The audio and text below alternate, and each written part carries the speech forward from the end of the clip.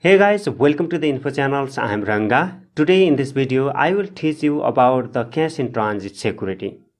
If you want to get more information regarding this video, you can visit our website www.securityguardexam.com. Today's topics about the cash in transit security. What is cash in transit services? It is the specialized security service which provides for the transportation of the cash and other valuable.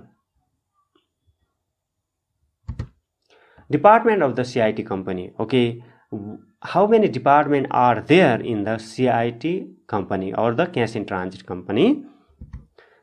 One, administrative department. Administrative department functions for the licensing and compliance. Business administration, accounting, asset management is the vehicle, cash center, and the staff.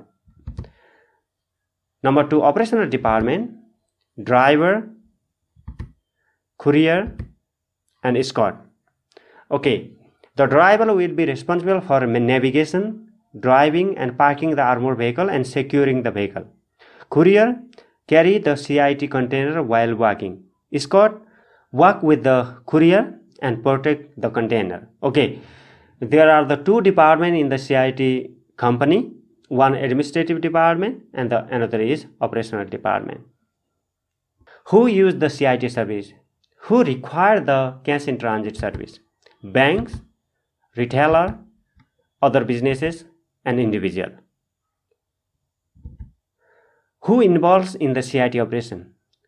One, driver, two, courier, three, escort team, and another is control room. Potential threat to the CIT operation. Okay, what thing can pose the threat to CIT operation? Planned attack and robbery, individual criminal, group of criminal, organized crime ring. Okay, they can plan an attack to the CIT crew. Opportunity theft, vehicle accident, accidentally injured to the CIT crew. Okay, when the CIT crew are walking, that time if they fall, they can injure. Okay, these are the potential risks for the CIT operation. Equipment and resources. What equipment and resources the CIT crew they use? One, documentation, staff ID from the company, bank ID, police information card, delivery and collection document. Okay, these are the documents you require when you go for the CIT operation. Okay, personal equipment. Just before we talk about the documents, and now personal equipment are personal radio, alternate communications, helmet with visor, body armor, step-proof vest, arm guard, elbow guard, gloves, Tibetan, OCS spray. Small arms also carried by the escort team. Tax equipment.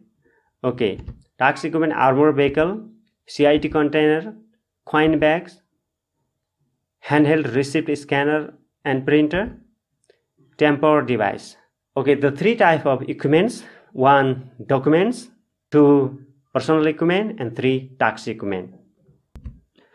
Coordination with the team. Which are the team coordinate each other to make the successful CIT operation?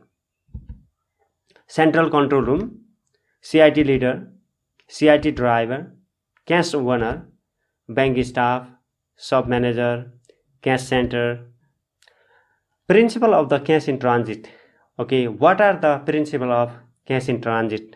Do not discuss the work, stay in the vehicle.